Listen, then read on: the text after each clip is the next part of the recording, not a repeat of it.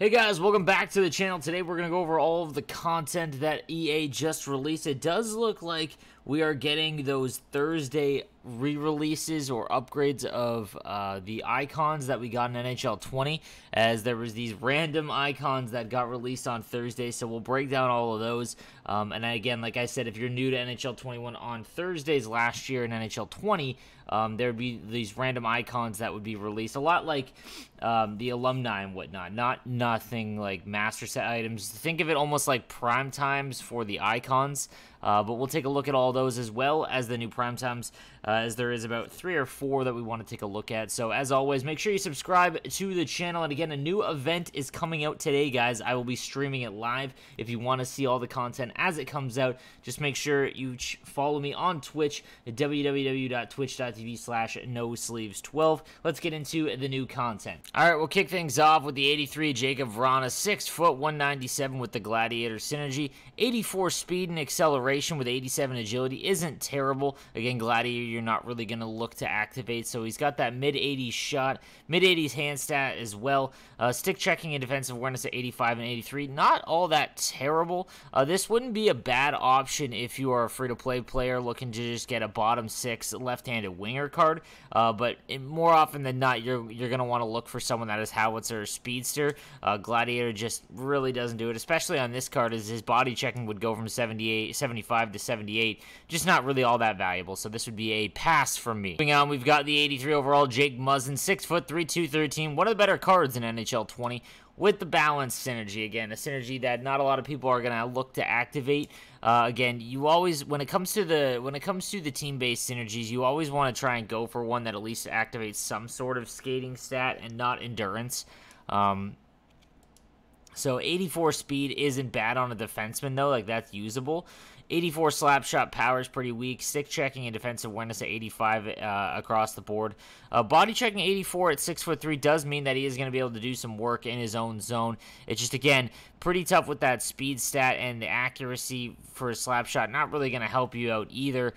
This is probably a pass for me, but if you paired him with someone really fast, like Cale Makar, something like that early on, not a bad card. Then we've got the 84 Philip Forsberg with Distributor, which means he is going to be extremely expensive. Just taking a look at him, if you have Distributor activated, 87 speed, acceleration, agility, 84 and 85, 85 shot across the board, and his hand stats almost touching 90. This is a really good right-handed winger card.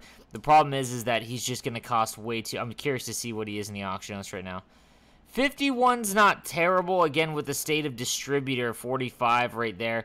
He's probably going to go up in price when he's out of packs, but that's not awful, to be honest with you. I mean, that's probably one of the cheapest Distributor cards that I've seen that actually has value. This is one you'd actually use that, you know, would actually be decent for your team, not one of those like Quinn Hughes, or I'm trying to think off the top of my head, Jared Spurgeon kind of cards that just are, the value is just not there for the price point. Not a bad card. If you are looking for Distributor, I mean, it's going to cost you no matter what. So $50K for a card that's actually not bad. You could do worse. And then lastly, we've got the 86 Mika Zibanejad with the Howitzer synergy. Obviously, his speed is great at 89 with Howitzer, 92 with Distributor on, and then 90 shot basically across the board. Hand stats almost touching 90, defensive awareness and stick checking at 86 and 89. This is a really good right-handed card. He is going for about 100K right now, which puts him just a little bit cheaper than Line, which I probably take this card over Line just at the price point, but not a bad option at all if you are looking for a new right-handed winger card for sure. All right, now on to the new icon cards, and again, it looks like Thursdays is going to be pretty regular. I'll get back to you on that, but we'll start things off with the 84 Marty Baron. Now, I'm not really sure on the team picks for this, but regardless, when I think Marty Baron, I don't think New York Islanders. Anyways, with 6'2", he's got 83 speed, which is kind of low. Positioning's 84. This is like a lower end card for sure. His stats are just, you know, the importance. It looks like everything is just 84 as opposed to the important stats being higher. With aggression being 80, that's not terrible, but barrage as a synergy makes it a pretty tough call here. So this would probably be an avoid for me. Moving on from him, we've got the 86 Bernie Nichols for the Chicago Blackhawks with the Light the Lamp synergy.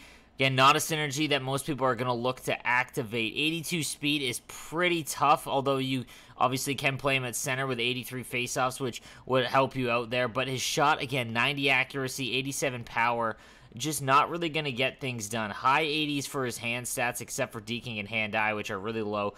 Defensive awareness and stick checking, 87, 88. And his face-off rating, 83. Like, you could do worse there. It's just... Man, without giving you a synergy that could help you out for your team, I don't think I would go after this card. I mean, he is usable because of his 83 face-off, but other than that, I'm not really excited about this one. Next up, we've got the 85 Recchi Lume, 6'1" with passing playmaker, 83 speed and acceleration. That's the thing you're going to see a lot with these cards. They are going to be slower. With a decent shot, though, 88 slap shot accuracy, 87 power, hand stats all over the place. Offensive awareness is 90, but deking is 82. Passing puck control 86 and 84, which is pretty weak. However, defensively, with defensive awareness at 89, stick checking at 89 as well, you could do a lot worse for a left-handed defenseman, especially one that's 6'1".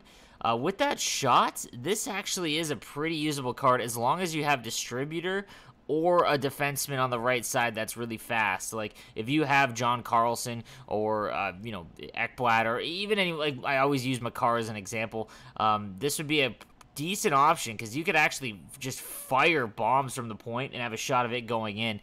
Defensive awareness and stick checking also good. This isn't a terrible card. And we've got the 85 Jason Arnott, and again, I don't really think of him as a capital, but here we are.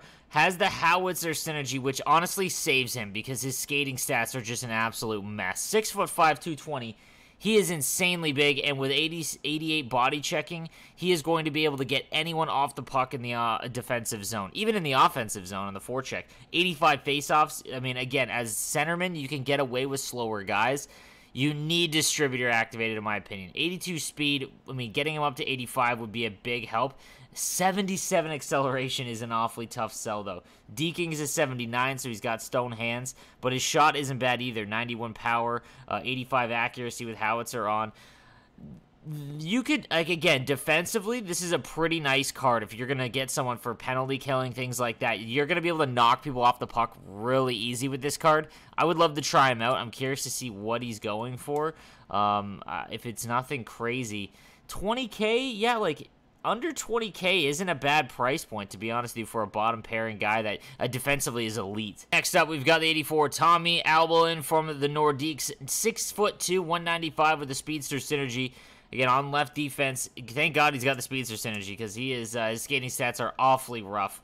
84 speed, again, 87 with distributor. Defensively, not, like, his body checking is 83, which is okay. But acceleration from the point it's scary to have a defenseman that has under 80 acceleration, because if you lose the puck at the point, that's it. Doesn't matter what your speed is. If you're not going to be able to get up to your top speed, there's no point. His defensive awareness is 90, which is great. Stick checking 88 as well, so he's going to be able to knock the puck off well with the stick check. But just not enough going on here. I think that the important stats in his wrist shot, getting the bump on from speedster, whereas slap shot is just kind of weak, 82 and 83. This is a pass for me. And then lastly, we've got the 86 Mark Recchi from the Tampa Bay Lightning, wingman synergy, 83 speed across the board, for skating, 85 shots, his hand stats, all about 90, which is nice, and defensively he's pretty good. Stick checking 90, defensive awareness 89, body checking 78. At 5'10", 78 body checking, it means that he's just going to be a liability in his own zone.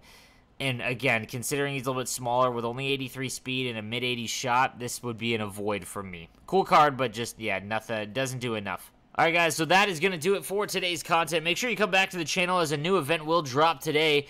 We're going to get some new cards I'm excited about. We already saw the Saku Koivu. Just stick to the channel, guys. Make sure you subscribe, and I'll see you later.